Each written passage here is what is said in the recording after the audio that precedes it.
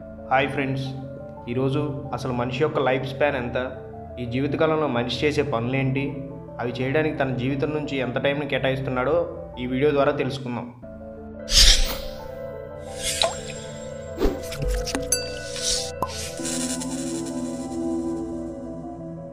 మనిషి యొక్క సగటు జీవితకాలం ప్రాంతాన్ని బట్టి మారుతుంది. అది ఎలా అంటే, అమెరికాలో ఉండే జనాభా యొక్క యావరేజ్ లైఫ్ స్పాన్ 79, అదే జపాన్లో అయితే 83, ఇండియాలో 68, సియరా లియోన్ అనే కంట్రీలో అయితే కేవలం 50 సంవత్సరాలుగా నమోదవుతున్నాయని పరిశోధనలు చెప్తున్నాయి. ఇలా ఒక మనిషి జీవించే ప్రాంతం మరియు ఆహారపు అలవాట్లు, వాతావరణ కారణాల వల్ల జీవించే సగటులో మార్పు ఉంటుంది. సరే, కాసేపు ప్రాంతాల వారి సగటు జీవితకాలాన్ని పక్కన పెట్టి అసలు మనిషి తను జీవించే కాలంలో ఏ పనులు ఎంత సమయం కేటాయిస్తున్నాడో తెలుసుకుందాం. ఉదాహరణకి ఏ అనే వ్యక్తి యొక్క జీవితకాలం 79 సంవత్సరాలు అనుకుందాం. మరి ఇతను తన జీవితంలో సమయాన్ని ఎలా ఖర్చు పెడతాడో చూద్దాం. మొదటిది నిద్ర. ప్రతి మనిషికి జీవితంలో ఖచ్చితంగా నిద్ర అవసరం.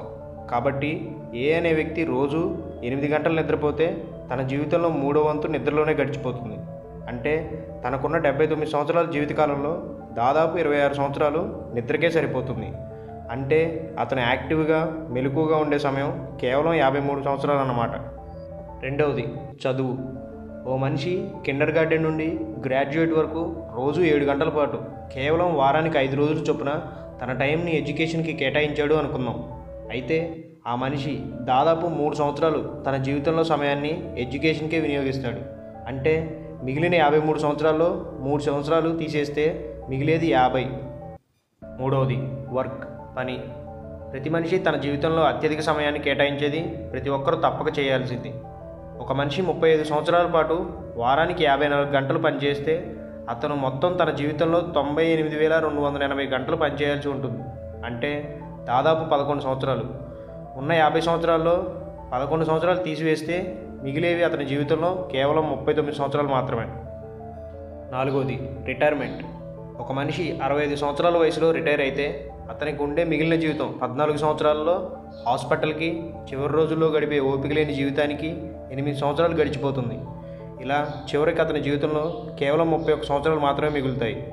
ఐదవది డైలీ రొటీన్స్, రోజువారీ తప్పనిసరి పనులు. అంటే వండుకోవటం, తినటం, ట్రావెలింగ్, స్నేహితులతో గడపడం, ఇతర కార్యక్రమాలకు అన్నీ కలిపి మీ జీవితకాలంలో మొత్తం దాదాపు 11 సంవత్సరాలు ఆవిరైపోతాయి. ఇవి పోగా మిగిలినవి కేవలం 20 సంవత్సరాలు మాత్రమే. ఆరవది ఫ్యామిలీ, చైల్డ్హుడ్. ఒక మనిషి తన బాల్యం అంటే దాదాపు 5 సంవత్సరాలు వచ్చే వరకు తనకి ఏం పని చేస్తున్నాడో తెలియకుండానే తన బాల్యం గడిచిపోతుంది.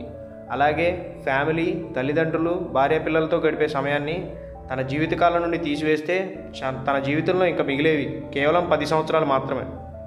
ఏడవది అడిక్షన్. దీన్ని నేను వ్యసనం అని చెప్పలేను, కానీ ఇది ఒక అలవాటు.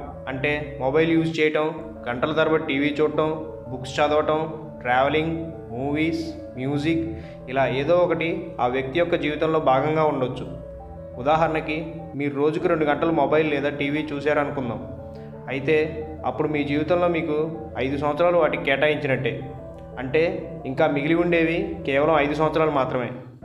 ఇలా మిగిలి ఉన్న ఆ 5 సంవత్సరాలను మనం ఇంకా ఎన్నో లెక్కించలేని విషయాలకు వాడుకుంటూ ఉంటాం. ఈ లెక్కలన్నీ విన్నాక, చూశాక మనకు అనిపించేది ఏంటంటే, మనకున్న ఇన్ని పనుల మధ్య ఈ 79 సంవత్సరాల జీవితం చాలా చిన్నది అని. అవును, ఈ జీవితం చాలా చిన్నది. కానీ మనమే ఏ పనికి ఎంత ప్రాధాన్యత ఇవ్వాలో తెలుసుకొని దాన్ని బట్టి సమయాన్ని కేటాయించుకోవడం వల్ల జీవితాన్ని ఫుల్ఫిల్ చేసుకోవచ్చు.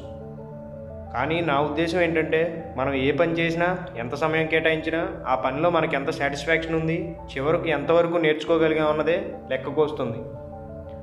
ఈ వీడియోలో నా ఎక్స్ప్లెనేషన్ కనుక మీకు నచ్చినట్టయితే ప్లీజ్ మా ఛానల్ డాడు అఫీషియల్ని సబ్స్క్రైబ్ చేయండి.